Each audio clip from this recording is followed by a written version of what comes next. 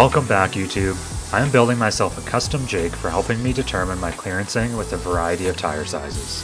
As you may know, purchasing tires can involve a bit of guesswork when deciding on measurements like your offset, and you're always limited to the tire size based on the amount of room that you have in the wheel wells. This Samurai build is entirely custom, and I push the front axle forward over 10 inches. This means that it is critical for me to know that my tires will actually work with the geometry of the suspension that I designed. The best way I could think to do this is by designing a jig that will give me a full preview as to where I need to cut when the suspension is at a full compression and the steering is fully turned in one direction. I designed this jig so that I could quickly switch between different tire sizes because I currently have a set of 36-inch Super Swampers, but I'd like to make sure that the Samurai is capable of fitting a larger tire down the road if I decide to upgrade.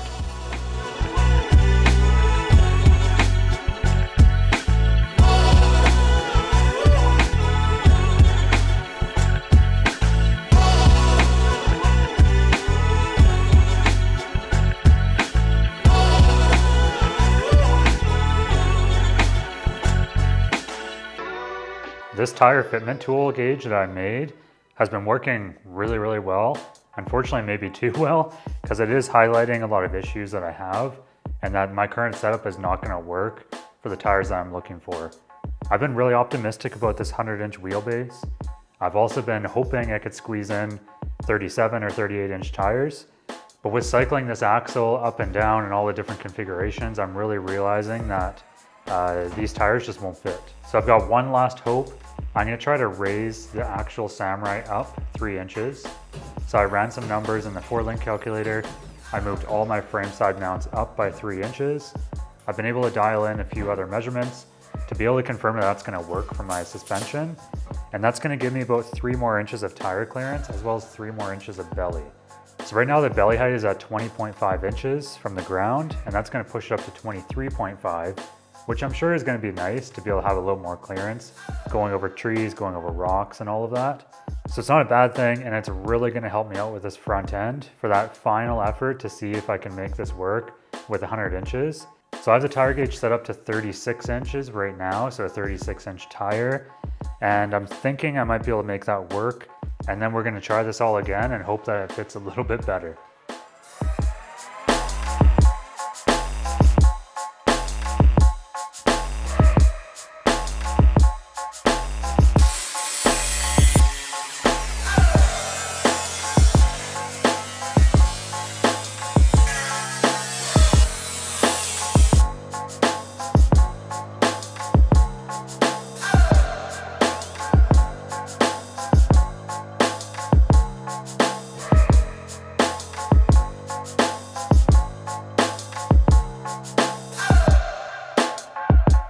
Well, I am very relieved. Bringing the Samurai up by 3 inches definitely introduced a lot more room for fitting these tires with the 100-inch wheelbase. My next task is the Panhard Bar. The main role of the Panhard Bar is to keep the axle centered under the vehicle and eliminate its lateral motion. Packaging the Panhard Bar is going to be a challenge, so I fabricated together some mock brackets to help me understand where I may run into some issues. As you can tell, I'm getting a lot of interferences with the tie rod as well as with the front axle differential housing. Ideally, the Panhard Bar has a close relationship to the geometry of your steering drag link, and this is to help eliminate the suspension from introducing an undesired steering motion, commonly referred to as bump steer.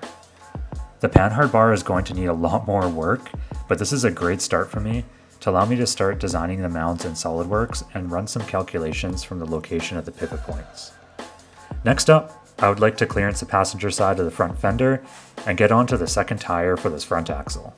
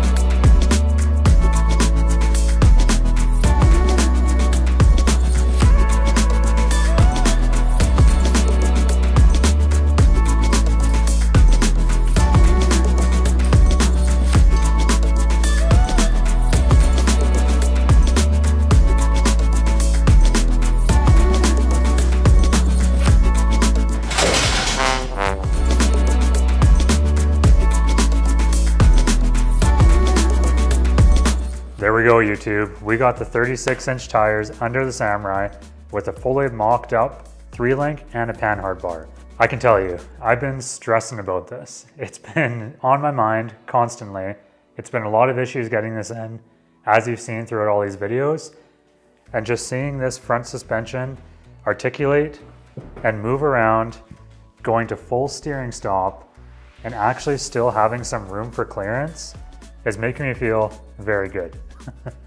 This gives me a lot of confidence in knowing that I will be able to get this suspension to work with a 100-inch wheelbase and at least a 36-inch size tire. Remember, these ones are quite a bit wider. They're 14.5 inches wide. So I'm thinking if I bump up the tire size and go with a little bit narrower, like a 12.5, I should be able to make that work. I think this Panhard bar is going to be a bit of a problem. It's going to definitely need some fine tuning. I need to get these mounts designed and cut out off the plasma table. What I have mocked up right now definitely helped, but it's still having some issues. It's still flexing because it's not fully welded to the frame and they're not very sturdy mounts. So getting that properly designed and tacked on and messing around with this is going to do me a lot of favors. And honestly, I'm not too worried about this cutting. I'm pretty happy with how it turned out. The fact that I can still stuff these tires in here and be able to still see this headlight and maintain a lot of the square body here makes me really happy. Well, I'm gonna cut that video off right here, frankly, just because I need to do a lot of thinking on that front Panhard bar. I hope you enjoyed this video. If you haven't subscribed, definitely consider subscribing. I've got a whole bunch more videos, 11 of them on the channel already to get to where we are now. And I guarantee you there's gonna be a lot more on the way. Thanks for supporting, and we'll see you next time.